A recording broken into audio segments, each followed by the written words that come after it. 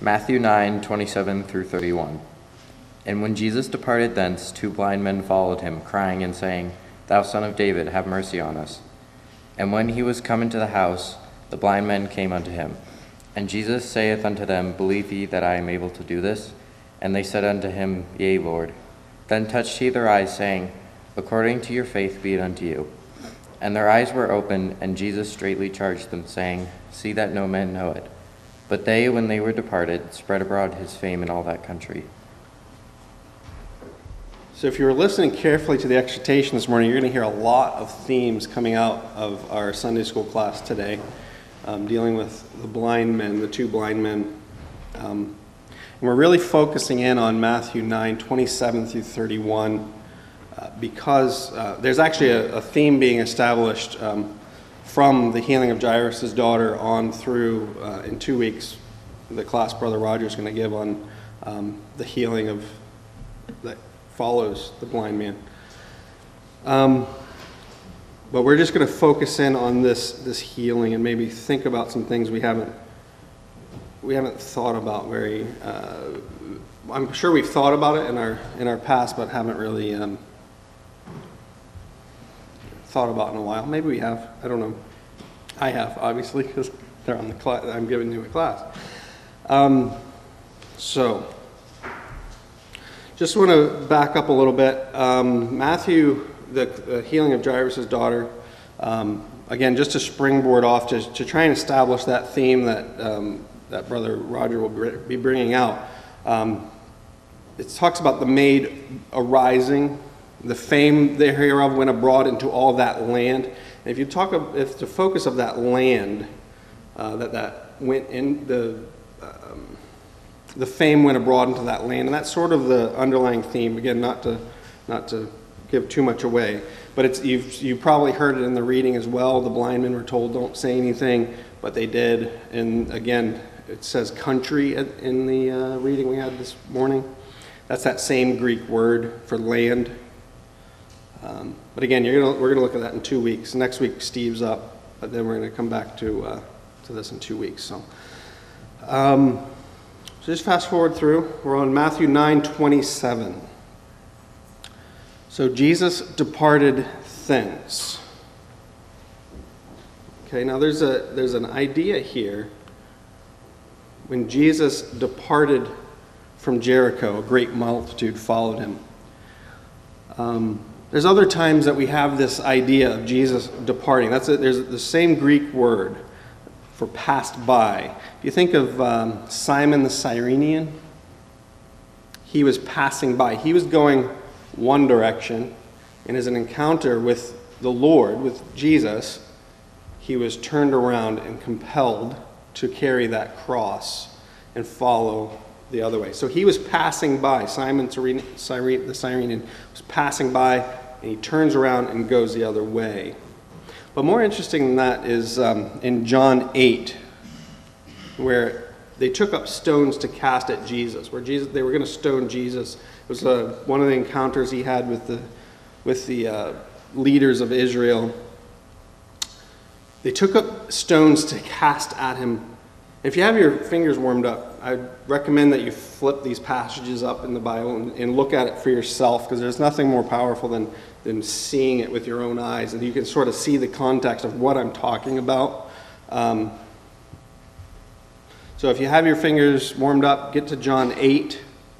It's the end of John 8. This is one of the many sections in Scripture where the chapter breaks don't help, because chapter 8, verse 59 says, They took up stones to cast at him, but Jesus hid himself and went out of the temple, going through the midst of them, and so passed by. That same word, he passed by. And as Jesus passed by, he saw a man which was blind from his birth. So this passing by the blind man, there's a theme going on here. Okay, and we want to compare that with Matthew 20. Jesus passed by, he departed. So let's look over at Matthew 20.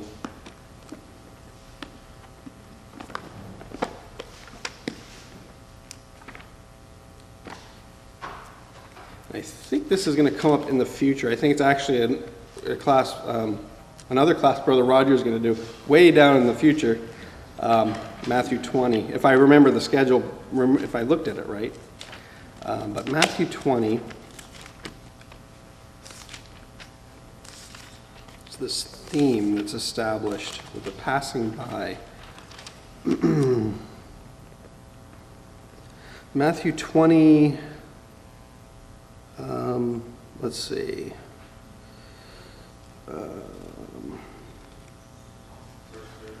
Verse 30.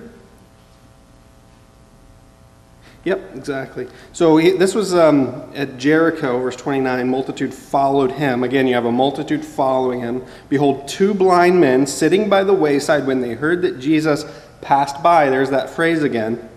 2 blind men, Jesus passing by, this time out of Jericho, cried out saying, "Have mercy on us, O Lord, thou Son of David." It's crying the same exact thing. 2 blind men, Jesus passing by, and they cry out the same thing. "O Lord, thou Son of David, have mercy on us." And the multitude rebuked them, because they should hold their peace.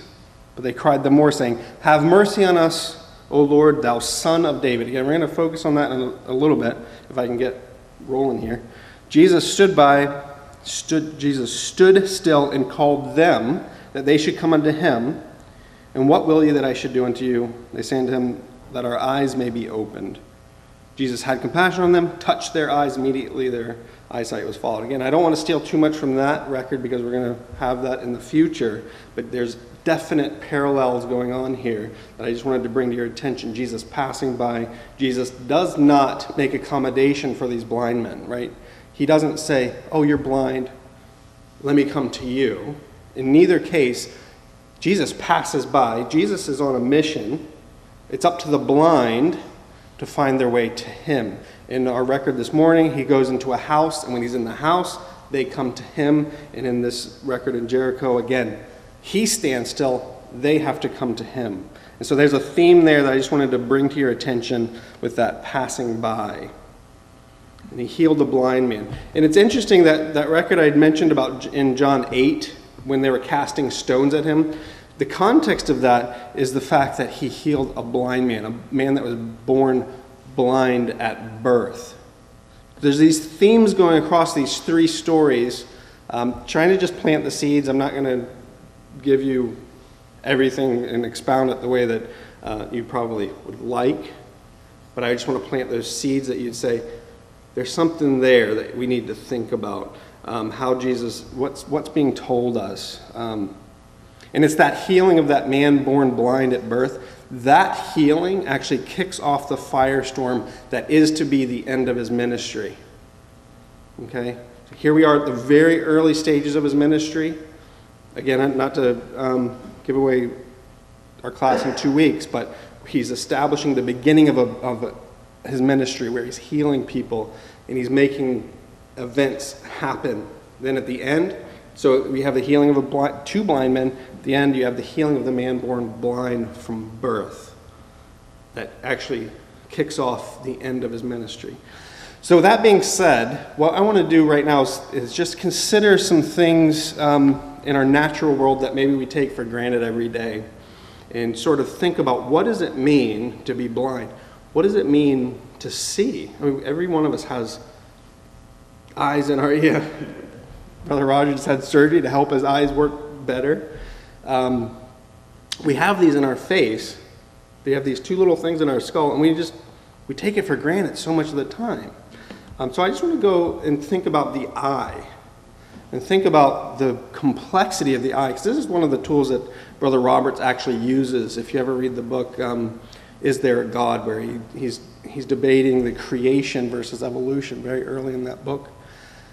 He uses the eye and its complexity to reinforce that we are created. This didn't just happen. And as we sit here, we just want to take some time and consider how complex those little things are that you have in your face, that you're using right now to look at me. How complex that system is. Because you have these 2 blind men. And just some scripture. For the eye, he that formed the eye, shall he not see? So that's telling us right off the bat, the Creator, the eternal Creator of heaven and earth, sees. He has the ability to see. So it's not something we should just take for granted. And I'm sure if we get stuck in the eye, we do not take it for granted, but we use it so much. It's so familiar to us. I know I can speak for myself, that you don't think about it all the time. How much what your eye is doing. And there's many systems to the eye. And I'm just going to go through a few of the systems related to that eye that we know about. One of them being the eye socket. The placement of the eye inside of a skull where it's fully protected by this bone all around it. I mean, that's not just chance. I mean, you look at a frog and its eyes are on top of its head, not very protected. A frog doesn't even blink. Not a frog, a fish, right? But you look at our eyes and their placement inside of a skull, it's designed for protection. This organ, this member of our body is set in a place in the body where it's adequately protected by this bone. So that's one thing to think about. The other thing is the eyelid. So you have these eyelids, which are interesting because just think about the job that your eyelid does. I mean, it's involuntary, right? Somebody throws something, a fly flies at your eye, you blink like that. The reaction time is astounding. Average duration for a single blink of the human eye is 0.1 to 0.4 seconds, or 100 to 400 milliseconds, according to the Harvard databases of useful biological numbers, whoever they are. But for purposes of comparison, the tick sound that you hear on a clock lasts for about a second. So say you hear a second, it would be possible to blink 3 times in a second. That's how fast your eyelids can move. And what's the job of that eyelid? Okay? You can close it. You can go to sleep. It blocks light. It's sufficient to block light. It can protect the eye. Again, it's another form of protection, right? And it's like a built-in store. Where do they go when they're open? They're stored perfectly, out of the way, but ready for use in the blink of an eye, right? Right. So it's just amazing. I mean, this little aspect of the eye has this eye. What's another job? To spread the moisture, right? If our eyes were dry, they wouldn't work. If our eyes were too moist, that'd be annoying, but they wouldn't work as well. You have fish-eyed lid, you'd have to constantly be wiping but your eyelid provides adequate moisture. But you also have all these glands around your eye to supply that moisture for your eye. It's just, you can't, it's perfect the way it was designed. And it cleanses the lens. You think, I don't have glasses, but I wear sunglasses sometimes. It's just annoying. You have to take your glasses off, clean them. Your eye, like that. The moisture of the eye it works as designed. And you have all of these different layers to protect that eye. But more than that, what is it cleaning? It's cleaning the lens, right? So you have these lenses in your eye, and of course, as we get older, the lens doesn't focus like it should, but it certainly does better than having to manually adjust and focus your eyes to see things, right? And you think about the way an insect's eye works. It has all these lenses all over it. Imagine what you see everywhere at once, but you don't see anything perfectly. I can't say that for sure. I'm not a bug, but you think about the way an insect's eye works. It's built very simply to detect movement, and it initiates that flight response when it sees movement. But the way our lens works to enable us, even with one eye, we can see depth because of our focus. Something's near, it's in focus, the things behind it are not in focus. So that the way that lens works in the eye to enable you to focus, it's just absolutely, that's called our monocular field of depth, right? And as we see things far away, the mountains and on the ridges, they're you lose detail, right? Things that are close, you can really see the detail. So that lens enables us. And it's in the eye. It works perfectly as designed. Refracting, or whatever it does to the light, so it hits the retina in the back of your eye, just at the right spot. So that's the focus. But more than that, with the focus, you also have this idea of resolution, right? You have, like, today's technology, you have cameras that say this many megapixels, or you get a display screen, it's this much resolution. But what's the resolution of the human eye? And that's tricky to measure, because our highest area of resolution, if you hold your thumbnail out in front of you, the size of your thumbnail is where your resolution is. Everything outside of that, your resolution drops drastically. Okay? So what that means is our resolution is enhanced by time. Okay? So the fact that time is marching on and we're moving our eyes around, which should be making your eyes go weird on the, I don't know if it works in the overhead, but it certainly works on the computer screen, where those images, they wig out your brain because your eyes are moving. And that movement of the eye changes what you see. So your resolution, the resolution of the human eye, is based intensely on time. The passage of time increases resolution, because what you're focused on is what you're focused on. And so much so that you don't realize it, but you're constantly seeing your own nose. But your brain says, I don't need to know about my nose right now, so it's not focused on your nose. But it's always there, right? Your eye, it sends a signal to the brain that says, this is what you need to look at, now, and it's constantly moving. So the speed of that eye enables us to perceive a high resolution. Whereas a screen, they say it's this much resolution. Well, that's because it has to be prepared to show full resolution across its whole field of depth, because it doesn't know where you're going to be looking at any given time. So that's an interesting way to think about the resolution of the eye. So that's your resolution of your eye. But that enables us to perceive things, right? Our depth perception. Now, the fact that we have two eyes, and they're about, I don't know, 2.5 inches apart in our heads, enables us to see another form of depth perception. If you only have one eye, it's very hard to pour a cup of coffee into, if you're at arm's length, you can see the lady doing that on the screen, hopefully. It's very hard to judge depth perception, but the fact that your two eyes are giving you two different signals at the same time that are slightly different, that your brain can then interpret into a depth, a position. And you think about the judgment, right? You think of in the mouth of 2 or 3 witnesses, you know, in a sense you have that principle right in your face.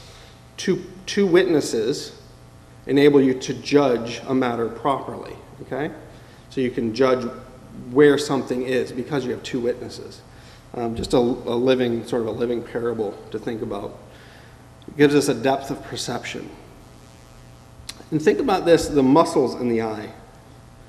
This is a diagram of all the different muscles that enable you to move those little orbs in your skull without having to move your neck, right? Imagine if you had to move your neck to see anything, it would be extremely inconvenient, right? But those eye muscles, and you have 2 on the top, 2 on the side, and then the fact that they're synchronized together, so that when you point them one way or the other way, they're synchronized. And again, depending on how far something is and how near something is, they can come together or apart. It's just it's not chance. This stuff is really well designed, which we would expect no less from the creator of the universe. And they're lightning fast. We don't even think about it. You want to see something? You're looking at it. You don't say, oh, I want to look at my wife. Let me move my eyes there. You know, no, it just done. Amazing. And we just take these things for granted because we do it constantly and constantly. It's like you don't open the hood of a car and say, wow, that was neat. That happened by chance that I have an engine in there. No, it's designed. It's designed perfectly. And it's so complex. Absolutely complex. How they all have to work together. More than that, there's a saying, I think it was Shakespeare that said the eyes are the window of the soul. But the theme is in Scripture. Jesus mentions it, which we'll get to, I think. I don't have it on my screen, so I'm assuming I'm going to get to it in a minute. But the eyes, while they're taking in the signal, they're also providing signals to our fellow human beings. Whether we're sad, you can see it in someone's eyes when they're sad. Whether they're vacant, blank stared, or angry. I don't know. What is Obama there? We sort of, you can get sort of both vibes from that, right? And Eden, I don't know, she just has the best smiley eyes. I'm sort of biased, she's my daughter, but I think her eyes just light up when she smiles. But that emotion is displayed through what our eyes are conveying to others.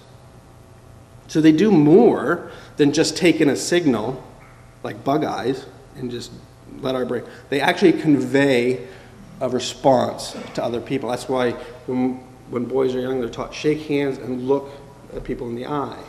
Look at one another in the eye. Because you're conveying an unspoken message to other people through our eyes. People who are shifty and avoid eye stare, looking at people in the eye, that you don't trust them. People who are confident enough to look at you in the eye, that there's a relationship that gets established, an unspoken relationship that's established. And that's how you tell if somebody's lying. You look at their eyes. What are they doing? Are they shifting? You can actually tell if they look up and right, whether they're making up a story, down and left, whether they're thinking of, I probably have the positions wrong, but depending, because there's different regions of the brain that make that establish either emotion, like you're trying to remember something, you're digging into the memory, it's over there. You're trying to make up some story that's plausible, well, you might look over there in your imagination. But it's really interesting how to spot a liar. It's in their eyes. But so that's another thing that happens. But think about the beginning of time. Like in the beginning, what was created on the first day? Right? I sort of gave you the answer. Let there be light. Right? Light, these waves flying through the air, bouncing into our retinas right now, was created on day one. Before that, there was no light. Well, not that we can not in a way that we can understand it. And that gets in sort of you talk about pre-creation, you get into some philosophical debates of what was and what wasn't. But what we do know, let there be light. The usage of light was established day one. And you think about the philosophy that, Einstein came up with this theory of relativity, and everything's relative. And he uses the speed of light as the basis of time and space, basically. So that light, day one, time and space was created in a way that we can understand it. And that's what these orbs on our face do. But they were created by a word, which gets into the hearing, which is a whole nother class that we could go on about the hearing. But that being said, the word came forth from God, and it was done. The word created light that we now use our eyes to see, right? Ecclesiastes 11:7. Truly the light is sweet, and a pleasant thing it is for the eyes to behold the sun. That's Ecclesiastes 11:7, an observation of Solomon. Truly the light is sweet. So in a sense, what we have in our eyes is a time machine, because what we're doing is traveling through time. We're perceiving the passage of light, and time is relative to light. Okay? So our eyes are enabling us to move forward through time, or perceive the passage of time. So you can think of your eyes as little time machines. We don't have much control over what they're receiving, but it enables us to perceive that time is passing. And we are on our way. From day one, let there be light. Time was established. And here we are 6,000 years later. Time marching on. God's word will not return to him void. So again, back to Ecclesiastes. The light is sweet. It's a pleasant thing for the eyes to behold the sun. Think about Ecclesiastes 1 verse 8. The eye is not satisfied with seeing, nor the ear with hearing. The eye is not satisfied with seeing. Why do you think that is? Our eyes never get full, like, oh, I've seen enough. I gotta stop putting stuff in. Because they were created for something much more. They were created by the Father for eternity. They were created to see much greater things than what they see now. So again, those words began everything that we know. Everything that we know right now, everything that we perceive right now was created in those words. Let there be light. Because that's what we perceive. So again, just to bring all of those faculties together, right? In a sense, those orbs in your skull, they are just sensing light. But it's up to that gray matter, that mushy stuff between your ears, to make sense of it. Okay? So that mushy stuff is saying, I'm seeing these light signals. Your eyes get bombarded with light. It translates it into an electronic signal, sends it down the optic nerve, and your brain says, that's my mom. You know? And just the translation between that signal and perceiving, so our eyes sense our mom, but our brain perceives our mom. And there's deficiencies, right, where people have brain damage and they don't recognize faces, things like that. But for the most part, your eyes give, on this picture, 4 different signals to your brain, and your brain makes sense out of depth, out of color. Some are color deficient, but our brains make sense out of it because that's what they do. Our eyes just send the signal. And God is very interested in what's going on in that gray, mushy stuff between your ears. He is. He created it, and he wants something, right? And that's that is, in a nutshell, the point of this class. Just to remind ourselves of that fact. He is very interested in that. And that's just the sight. Then you throw on there the hearing. So your eyes are stimulated by vibrating light. Your ears are stimulated by vibrating sound. Your touch is stimulated by vibration if you feel stuff, but it's also chemical. If you pour gasoline on your hand, you'll feel it. I don't know if you've ever done that. But it's chemical, but there's chemical signals going to your brain. You taste, that's a chemical reaction, right? You smell things, those are the particles going up into your nose and chemically interacting. And that part of your brain is right next to where your memories are. That's why when you smell things, it brings back memories really fast. Because those two parts, that sense is right next to your brain, is in the same location in your brain. But God designed these things. God designed us to receive stimulation and react. And he's interested, again, what's going on between those ears. Right? And all of these senses are coming in. And our brain says, ignore the nose in the way right now. Ignore this, ignore that. That's why if you have a little baby and the baby's crying, and it's a new baby, you're hypersensitive to that baby. But a train could go flying by, you'll never notice it. Because your brain knows how to focus, right? Your brain makes sense of those many, many complex signals that you receive, right?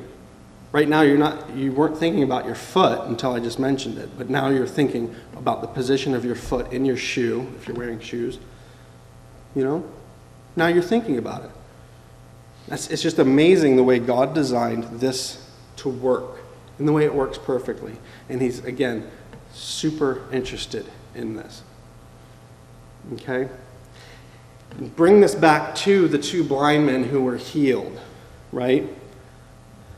Christ's healings were absolutely complete. He didn't say, oh, I know what's wrong with you. You have a cataract. Let me fix your lens. No, he healed people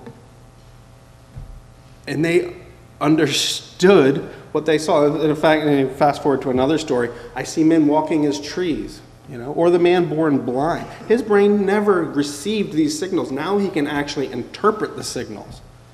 So he who created the eye, shall he not see? His healings, the things that he can heal, the things that we put our faith that he is in God, that he is able to do, he's able to do perfectly. He knows.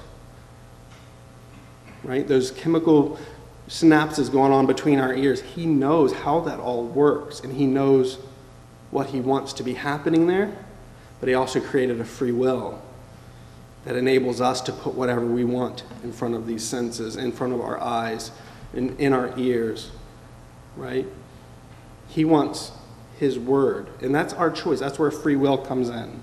Again, so the healing is absolutely complete. When Christ healed someone, it was absolutely complete. So just to remind us, that picture is just the complexity of what you have going on right now in your head with those eyes. And it was all created and designed that way by a word. So now what I want to do in the time we have remaining is think about stories in the Bible related to the eye. I thought it would be sort of interesting, to just go through all of the stories related to eyes. But then as I sat there and started going through it, I said, I got to put the brakes on this because I'm going to be here for weeks and weeks going through all these Bible stories. But one of them's super powerful. Hopefully I can convey how powerful it is. But before we get to that story, I just want to start at the beginning. Remember Adam and Eve, right? They were created, the first ones that were created. And what does it say about them? Well, what does the serpent say to them? The serpent says, if you want to flip your Bibles open, Genesis 3, right at the beginning, Genesis 3, verses 2 through 7. We see this. The serpent said unto the woman, verse 4. The serpent said unto the woman, Ye shall not surely die. The first lie of the Bible. For God doth know in the day ye eat thereof, then your eyes shall be opened. Ye shall be as God, knowing good and evil. Now, was that a lie? No. Well, again, think about Eve, right? These things were pleasant to her eyes, right? It's one of the temptations, lust of the eyes, the lust of the flesh, pride of life. These things were pleasant to her eyes. So there's the eyes, an integral part of the fall of Eve. But look at verse 7. And the eyes of them both were open. So the serpent was right in that regard anyway. Their eyes were open. They knew that they were naked. They sewed fig leaves together and made themselves aprons. So right at the beginning, you have this organ in man and woman playing an integral part, right? Their eyes were opened. Okay, let's go on to the next example. Lot and Abraham. If you remember, Lot lifted up his eyes. He lifted up his eyes, and what did he look at? Anybody? What did he see? Yeah, well-watered plain, Sodom, right? He lifted up his eyes, and he said, yeah, that's where I want to be, down there. Right after that, what happens with Abraham? He lifted up his eyes, and he was told, look from the place where you are, north, south, east, and west. Use your eyes, Abram. Look at this. And he gives them a great promise. These things are promised to you. Perceive them with your eyes, Abram. Perceive them. Think about them. And again, we have in Genesis 18, verse 2, lo, 3 men stood by him. So he looked up, he lifted up his eyes, and he saw these 3 angels coming. We're just going to skip over that. But again, it's Abram using his eyes to perceive the will of God. That's the basic principle. The sacrifice of Isaac. He saw the place afar off. He lifted up his eyes. This is Genesis 22, verse 4. If you flip your Bible over. Genesis 22, verse 4. He saw the place afar off. 3 days' journey. Again, looking at his eyes. Using his eyes for the will of God. Sacrifice your son, your only begotten son. And he lifted up his eyes in verse 13. Behold, behind him a ram caught by his horns, in the thicket by his horns. So here's Abram. So the eyes are, again, integral in Abraham's walk in faith. Think about Isaac and Jacob. This one's sort of interesting. Isaac, when he was old, this is Genesis 27, verse 1. When he was old, his eyes were dim so that he could not see. That's no surprise, right? But why are we told that? Isaac was old, and his eyes were dim that he could not see. What else does eyes being dim mean, right? But look at his son, Jacob. And this is Genesis 48, verse 10. Now the eyes of Israel were dim for age, so that he could not see. So you have these two men, father and son, both had dim eyes in their old age. But look at what Hebrews 11 says. Hebrews 11 brings these two accounts together. These two accounts are brought together by Hebrews in the chapter on faith. At this point, when the scripture is clear, Genesis 27, his eyes were dim for age. Genesis 48, Israel's eyes were dim for age. Hebrews 11 says, by faith, Isaac blessed Jacob and Esau concerning the things to come. By faith, Jacob, when he was dying, blessed both the sons of Joseph and worshiped leaning upon the top of his staff. And both of those instances that Hebrews is pulling out, the Old Testament scripture reminds us that their eyes were dim for age. And if you think hard enough about it, you'll think of a principle. But I'm not going to tip my hand just yet on that one. So that's Isaac and Jacob brought together at that point in their life in Hebrews 11. Now this is where it sort of gets interesting with Balaam, the son of Beor. Numbers 22, if you want to flip that over. Numbers 22. Remember the donkey, Balaam's donkey spoke to him. The donkey saw something that Balaam didn't see, so that the eyes of Balaam had to be opened. It says Numbers 22, verse 31, the Lord opened the eyes of Balaam. So Balaam lifted up his eyes and he saw Israel, Numbers 24, verse 2. And look at how he refers to himself after that. Numbers 24, verses 2 and verse 15. Do you see how he refers to himself there?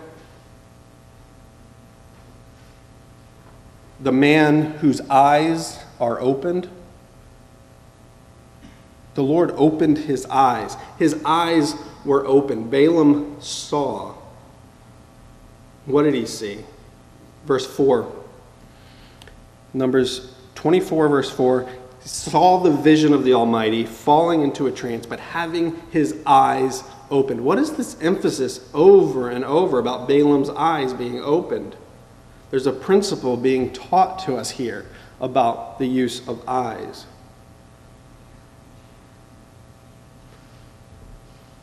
What's the result of this? Numbers 25, verse 6. What's the result of Balaam's work? Right? He couldn't curse them. He couldn't have God curse them. So what does he do? We learn that he says, here's how you get Israel to fall. The only way they're going to fall is if they sin with the world, in a sense. And so the result, Numbers 25, verse 6, a Midianitish woman, where? In the sight of Moses, before his eyes. They're so blatant in their sin that they bring this woman that they're about to sin with into the sight of Moses and in the sight of all the congregation. And this theme right here, this event right here, kicks off a theme with Moses, what Moses exhorts the congregation to do. Think about what they were supposed to have, right? In the borders of their garment, a fringe of blue. Look at, to remember the commandments of Yahweh, to do them, that ye seek not after your own heart and your own eyes, after which you use to go a-whoring. Right? Wear that blue in your eyes, in your sight, so that you will remember the commandments of Yahweh. Seek not after your own heart, after your own eyes, which you use to go whoring. Right? And that's what they did. Balaam said, bring these women in. That'll fix them. I can't curse them, but I'll tell you how to ruin them. Put these ladies in front of their eyes, because they use their eyes to go whoring. They're supposed to walk in blue. Look up 2 Peter. We got to look this one up. 2 Peter 2:14. This is Peter's comment on this. 2 Peter 2.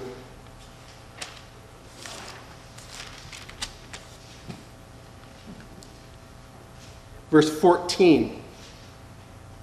Having eyes full of adultery that cannot cease from sin, beguiling unstable souls, and heart they have exercised with covetous practices, cursed children, which have forsaken the right way and are gone astray, following the way of Balaam, the son of Bosor, who loved the wages of unrighteousness, but was rebuked for his iniquity. The dumbass, speaking with a man's voice, forbade the madness of the prophet. He's commenting on the fact that their eyes were full of adultery. They cannot cease from sin. And that's exactly what Moses tells them. Walk in blue. Right? Watch out. Be careful, little eyes, what you see. That's a very serious song. Because it's true. It's absolutely true. And then think about, again, the last place we see Balaam come up, Revelation 2:14. Because thou hast there them that hold the doctrine of Balaam, who taught Balak to cast a stumbling block before the children of Israel. Stumbling blocks only work if you cast them in front of someone who's blind. And that's exactly what Balaam did. He blinded them. Right? He taught him to cast a stumbling block in front of them. Again, think about Moses, right? Moses and the children of Israel. And this theme will come up again and again. In Deuteronomy, flip over to Deuteronomy. And I've never noticed this until I started looking at this theme of eyes. Your eyes have seen what Yahweh did because of Baal Peor. Your eyes have seen it. Your own eyes have seen this thing. And think about Moses. He was 120 years old when he died. His eye was not dim, nor his natural force abated. His eyes were clear. He could see. But Deuteronomy 3:21, Moses commands Moses, thine eyes have seen. Again, he's reminding him, remember, Joshua, what you saw with your eyes. You saw this.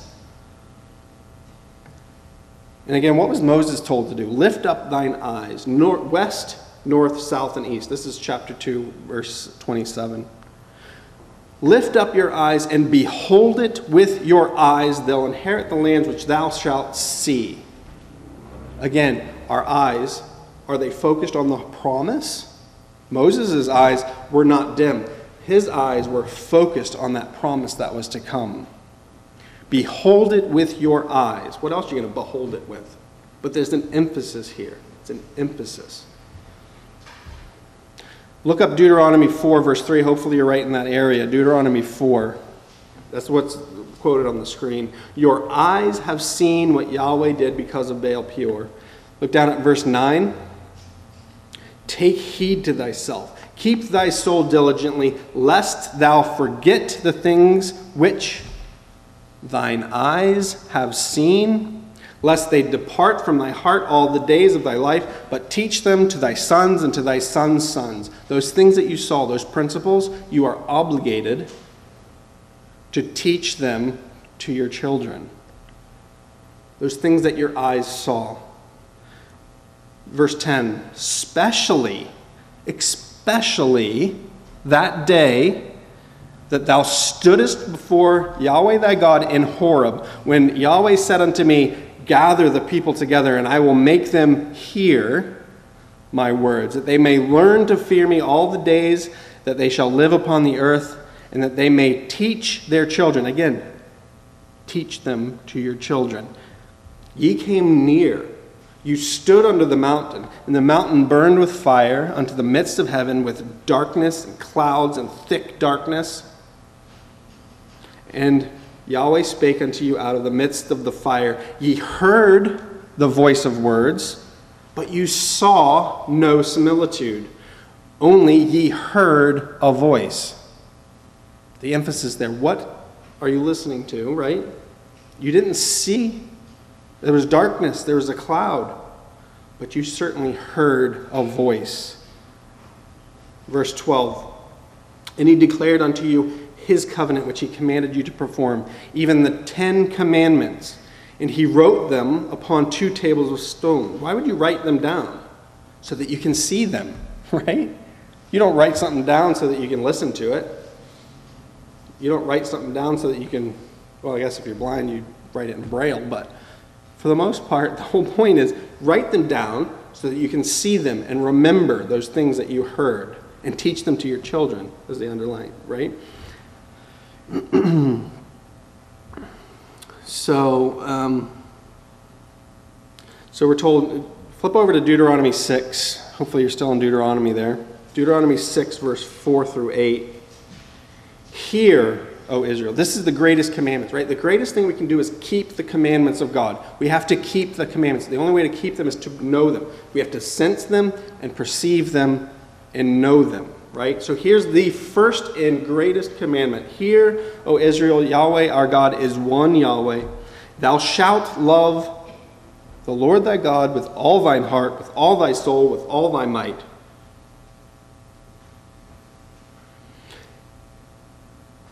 And these words, which I command thee this day, shall be in thy heart. And what are you supposed to do with them?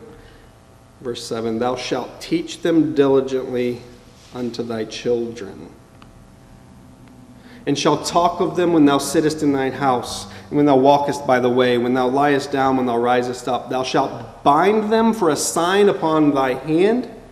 Thou shalt be as frontlets, where? Between your eyes.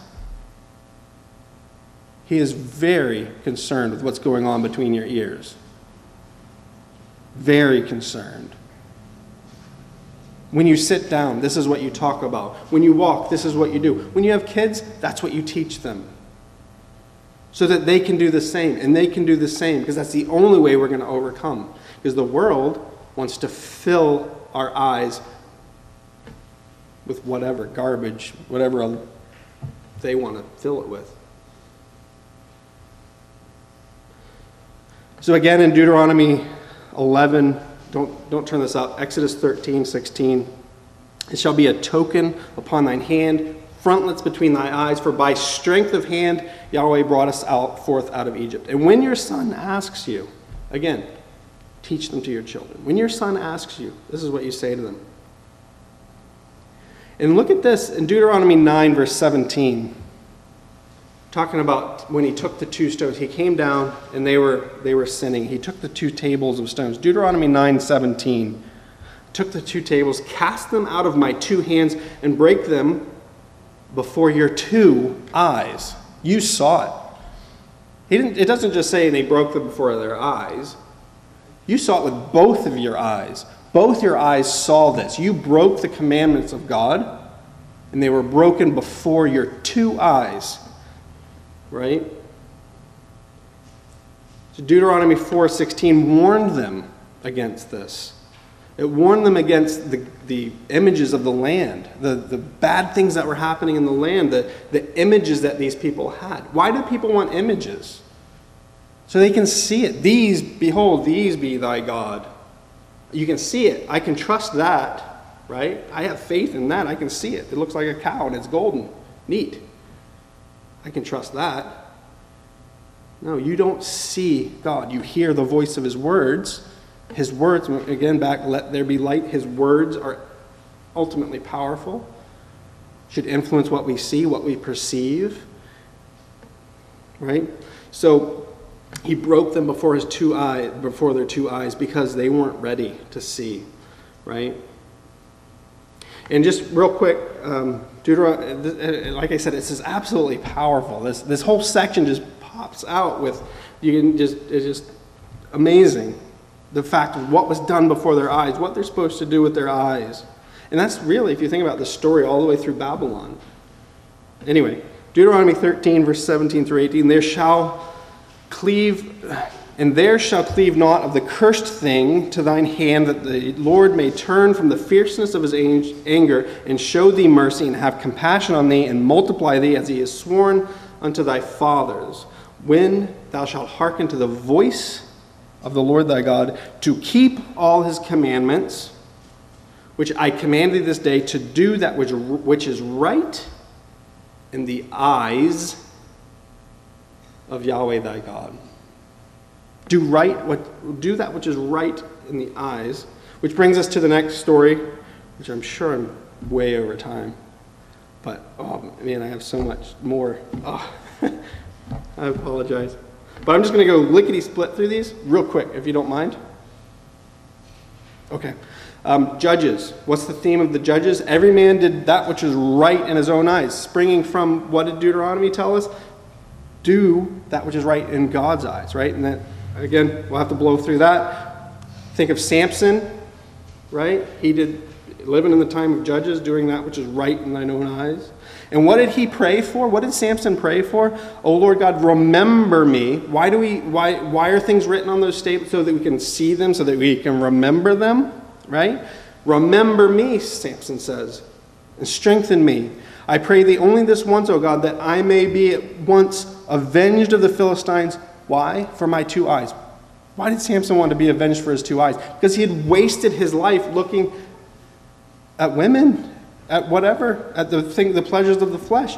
He had wasted his eyes in the world, and he wants to be avenged and say, my eyes should have been for you. And that's exactly the principle that we need. So again, Job, what does he say? I made a covenant with mine eyes. Why then should I think on a maid? Right? He made a covenant with his eyes. Again, we'll have to go through that. Matthew, yeah. Okay. Psalm 102, I will set no wicked thing before mine eyes. I hate the work of them that turn aside. It shall not cleave to me. Remember the cleaving of the hand? I have to leave that aside. And you think about Romans 13:2, not only that do the same, those that commit such things are worthy of death, not only that do the same, but have pleasure in them that do them. What are we setting before our eyes? Brothers and sisters, what are we setting before our eyes? I know what I want to set before my eyes, and it's not the right thing. I'm with Samson. I want to put godly things before my eyes. And that's what we need to resolve to do. That's the principle of Deuteronomy with those tables of stone. We need to get rid of those other things. We don't have time to talk about Eli and Zedekiah. The beginning, Eli, he was, again, dim for old age. But then Zedekiah had his eyes put out, his sons killed before him, his eyes put out. Can't look at that. Jonathan, his eyes were brightened when he ate the honey. He was thinking, what is honey a symbol of? The land flowing with milk and honey. It's a symbol of the promise, right? His eyes were brightened because of that. I tasted a little of this honey. If our eyes are focused on the promises that God made, our eyes will be brighter, right? Eyes not full. Our eyes don't get full on this worldly stuff. Anyway, David, you have, don't look on his countenance. God doesn't see the way man sees. Then David tarried in Jerusalem. He put the wrong thing before his eyes again. He looked at Bathsheba from the rooftop. So where are we pointing our eyes? That's a question. Elisha, from our exhortation this morning, he prays that his servant's eyes may be open. And what does he see? The angels, chariots of fire. Then you have Elisha leading the blind army. He prays that they're blind. Then he prays that their eyes are open again. It's a symbol of leading captivity captive through the power of prayer. Can't spend any time there. And then Paul. I send thee, here's the commission of Paul, I send thee to open their eyes, the eyes of the Gentile, to turn them from darkness to light. That was Paul's commission. And how's that commission started? He was 3 days without sight. Don't have time to expand that. have mercy on us. That's the call of the two blind men. Followed him crying, saying, Jesus, thou son of David, have mercy on us. Mercy from what? One of the curses in Deuteronomy 28 is that, you know, the story of the curses and the promises. Well, one of the curses in Deuteronomy 28, verse 65, the Lord shall give thee there a trembling heart and failing of eyes. Here's these two blind men. They were in the land of Israel, but they had a failing of eyes. Jesus, thou son of David, have mercy on us. Relieve us from this curse we brought upon ourselves. Right? In the mercy of David, what's the mercy he showed to Saul? Right? Return, my son David, says Saul, for I will no more do thee harm, because my soul was precious in thine eyes. That's the mercy of David. It's related to eyes again. I don't have time to expand that. But it all boils down to faith. And that's the key where we're going to end up. The Greek word is pistis. Do you have faith that I am able to do this, right? Then he touched their eyes, and I could go on another class on this idea, but obviously I'm way over time. I apologize. But you have to remember this. According to your faith, be it done to you. Do you have faith that I'm able to do this? That's what he's asking each and every one of us. Do you have faith that I'm able to do this? And they said, yea, Lord. And that's what we have to respond. Yes. Well, according to your faith, brothers and sisters, be it done unto you. Okay? I have to skip all this. It's hard to do, but I'm doing it. The last thought I just want to leave with, because faith has all to do about resurrection, the humanly impossible. Right? Do we have faith that he's able to bring back the dead? According to your faith, be it done unto you. So I'm just going to leave on this point. Some may say, some have said to Christ, could not this man, which opened the eyes of the blind, have caused that even this man should not have died? And what do we say? In a moment, in the twinkling of an eye, at the last trump, for the trumpet shall sound, and the dead shall be raised. Incorruptible, we shall be changed.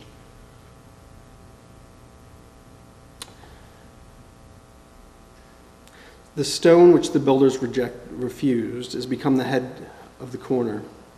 This is the Lord's doing, and it's marvelous in our eyes. And God shall wipe away all tears from their eyes, and there shall be no more death. Eye hath not seen, nor ear heard. So that's where I'm going to have to leave it.